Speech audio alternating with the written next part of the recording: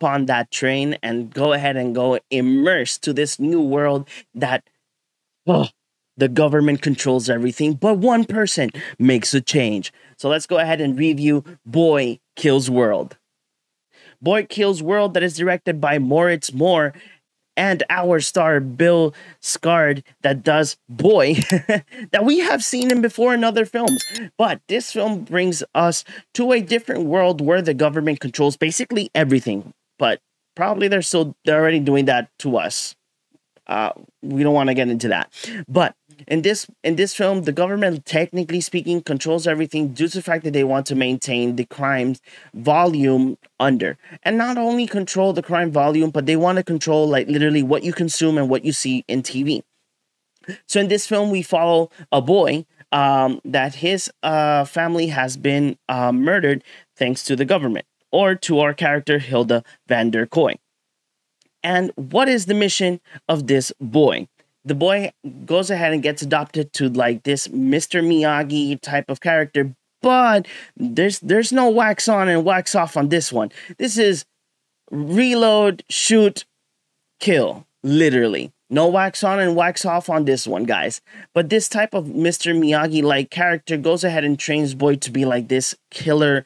I'm not going to say serial killer, but it's basically making him the perfect assassin, because his mindset is just set to go ahead and get revenge for his family, because he did not only see his sister be murdered, he as well sees his family as well. In the flourishing of the film, you see him get to know other characters or other friends, I would say, that are the comedy relief in this film. This film is phenomenal. It's top notch, and the action, I'm not going to talk about the action. The action is just bonkers, guys. The action on Boy Kills World is like literally, let me put it this way. It's like if you get to see John Wick with a little bit much more gore, a little bit much more not top-notch action, but a little bit much more over-the-top action.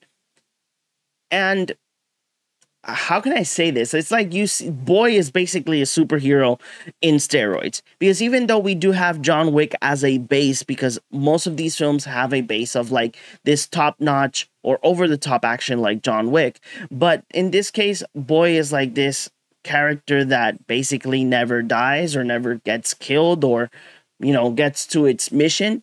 The movie is great. It's funny, has a lot of action, it's enjoyable. Plus that it has that feel kind of like, I would say kind of like Fallout. Because you guys know, and not the post-apocalyptic part.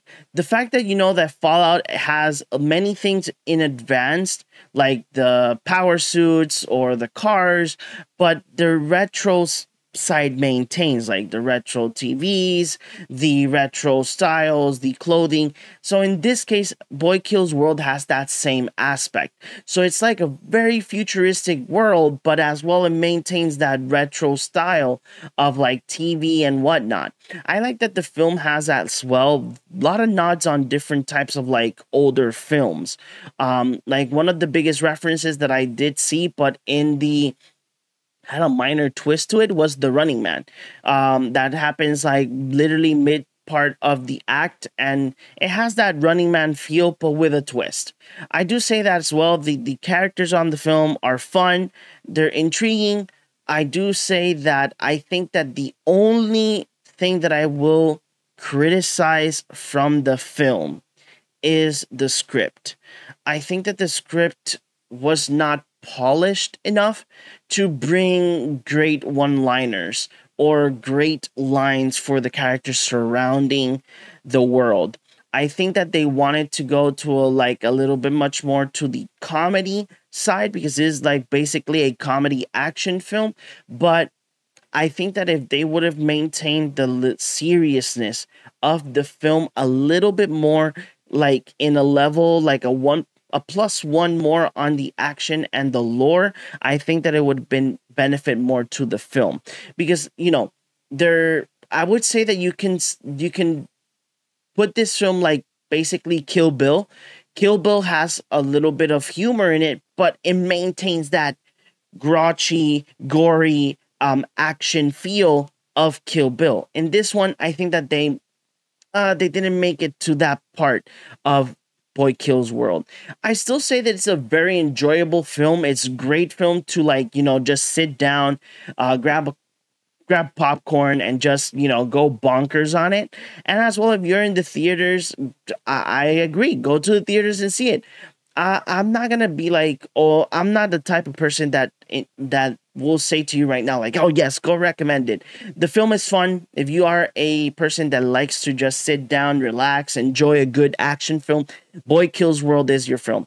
All of the cast of this film did a phenomenal job. The lore is there, but I would say that the only down part is the script, because even the action sequences are phenomenal. I love the fact that action films are bringing back not bringing back the one takes, my bad, but are bringing back the full take or full screen take where you see everything to fruition.